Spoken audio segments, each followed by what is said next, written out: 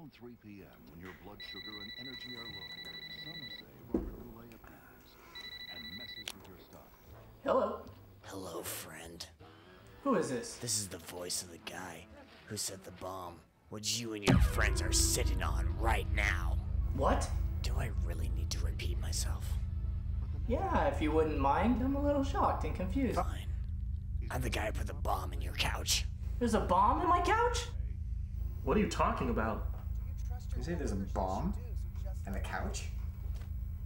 Why is there a bomb in my couch? Because I'm an anonymous villain, and I thought it would be funny. No, it's not funny. It's not funny at all. There's a bomb in this couch? If any of you get off the couch, it will explode. Don't get off the couch. Why? It'll explode. So, we just sit here and wait out our demise? So, we just sit here and wait out our demise? Yes, sit, die. Well, what happens if we don't get off the couch?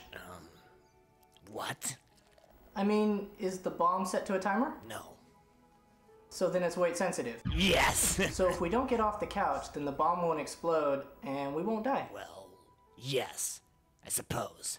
But sooner or later, you will get hungry, or have to use the bathroom, and then you will feel the true design of my villainy. If we don't get off the couch, then we won't die. But what if we have to hit the John? Or if we need another beer? Well, do either of you guys need either of that right now? No, I'm good. I'm good. Well, then I'd say we're good. The game's about ready to begin. No, get up! So, we just sit here? And wait for the bomb squad. Bomb squad!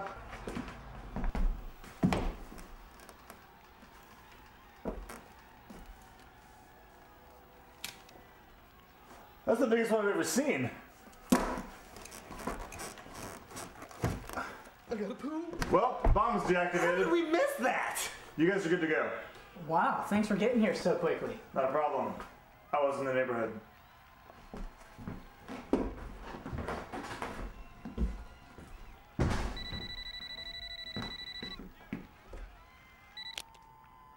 Hello. There's a bomb on the toilet. God damn it, what is it with you? Hey, there's another bomb on the toilet. Hey, don't get off the toilet. Not a problem.